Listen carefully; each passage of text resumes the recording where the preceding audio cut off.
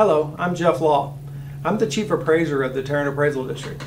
We recently mailed out appraisal notices to residential property owners, and soon we will be mailing commercial notices. The purpose of the notice is to inform you of the market value your property for the 2023 tax year. When it comes to property valuation, there are three types of values. The first is market value. The law defines market value as the price your home would sell for if it were put on the market on January the 1st. The second value is the appraised value. Appraised value and market value can be confusing as some folks use the terms interchangeably.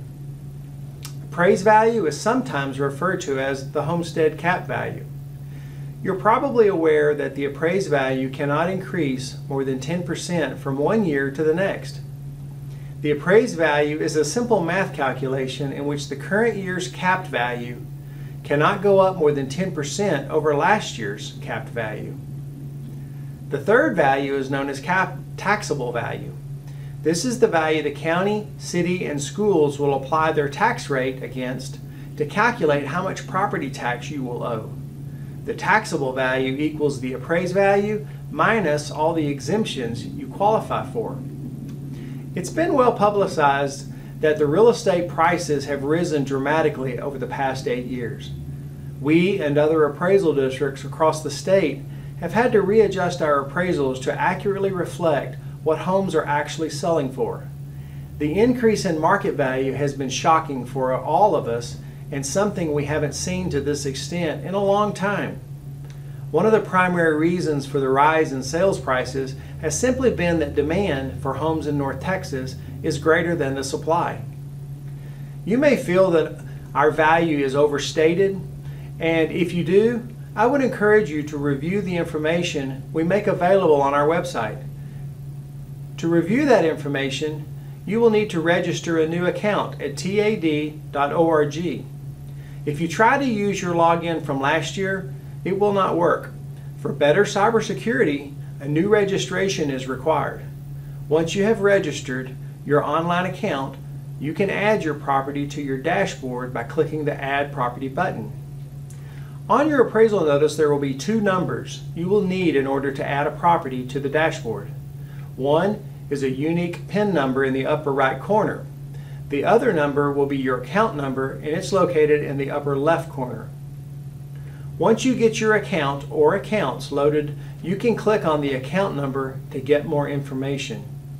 Scroll down to the Documents section for information about your property and this year's appraisal. If you still feel your value is incorrect, you have some options.